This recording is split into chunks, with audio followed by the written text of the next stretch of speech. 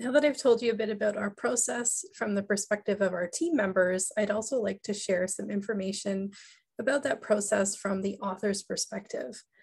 I've asked our authors to talk about their experience as a Stelliform author, and this is what they had to say.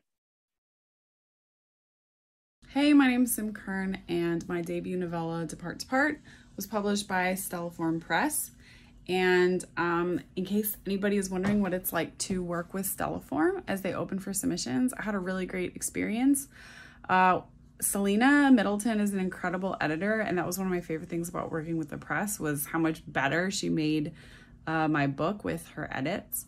And I think that also I was like really impressed. I was the first book that Stelliform Press had ever put out, and I was really amazed by how hard they worked for me to get my book out there. We got a starred review in Publishers Weekly. We were covered by the Chicago Review of Books. So I think that for that being the very first book that press had ever put out there, that was like pretty incredible, the amount of like coverage and attention that we got on the book.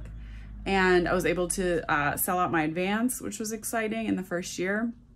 And I'm definitely, also I've been watching Stelliform Press grow over the course of just this past year, and their reach is just getting so much farther with every single book. And I think they've really made a very positive name for themselves, putting out some four excellent novellas in their first year as a press.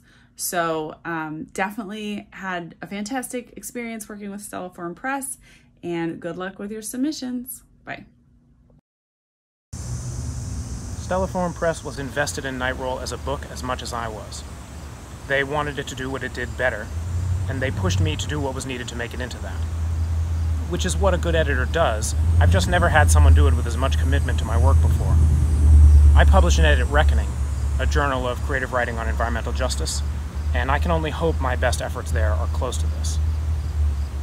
What I want out of writing is environmental justice. I want to examine and help people invest in reasons to hope, founded in working to make the world better.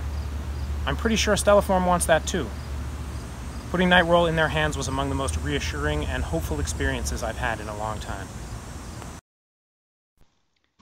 Good morning everyone, my name is Octavia and I wrote The Impossible Resurrection of Grief, which was published by Stelliform earlier this year, and look at that gorgeous cover.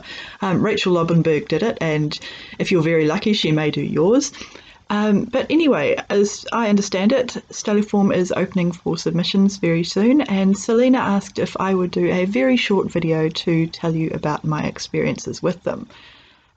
Those experiences have been wholly positive. Stelliform places a high premium on communication and collaboration, and working with them on the edits of my novella was a very useful experience. That very open, very friendly, but also quite rigorous. And it turned out to, I think, improve my novella substantially over the editing process. So if that's something that appeals to you, I would strongly suggest that you take a look at them if you have something that may fit in their climate and environmental focus publishing. Thank you. Hi, I'm Cynthia Zhang, author of After the Dragons, published by Stelliform Press in August 2021. So what I really appreciated about being published by Stelliform was just how intimate the entire process was. I definitely feel like I got a lot of one-on-one personalized attention throughout the editing and publication processes, and I had lots of opportunities to share my input on details like cover design and what release date worked best for me. Also really appreciate their commitment to values like printing all of their books on recycled paper. So if you're looking forward to publishing with a press that cares deeply about its authors and its values, please consider submitting.